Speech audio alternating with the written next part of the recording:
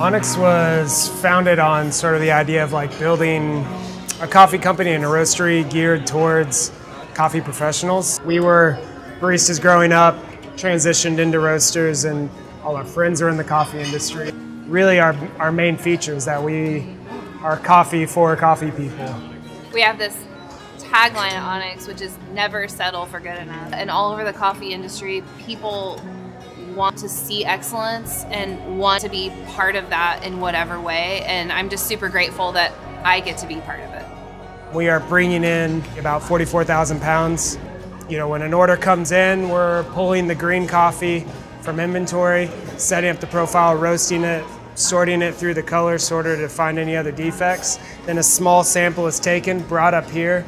We cup it for quality before, then it's bagged, and then it's shipped out. We are really proud about these protocols we have in place that ensure sort of the highest end coffee in the world at a pretty large scale. You can come into a specialty shop and buy a really nice bag of coffee, but if you don't know how to execute it when you get home or wherever you're brewing it at, then it almost doesn't matter like how nice it is. I mean, one of the things that I like about the lineup of Breville machines is that you can be almost as hands-on as you want or hands-off as you want. Breville thinks about that in consumers, so you can not just have espresso at home, but have really great espresso. I'm just constantly impressed by him. He is never cutting corners, and he is always pushing what we're doing.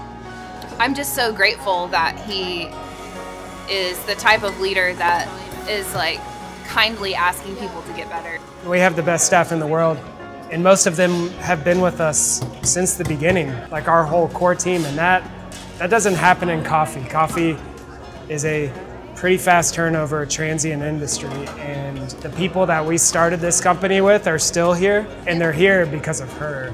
At the end of the day, there is a culture, an attitude, and just a kindness like that is a set expectation because of her leadership and what she shows every day. And that is not reproducible by anyone.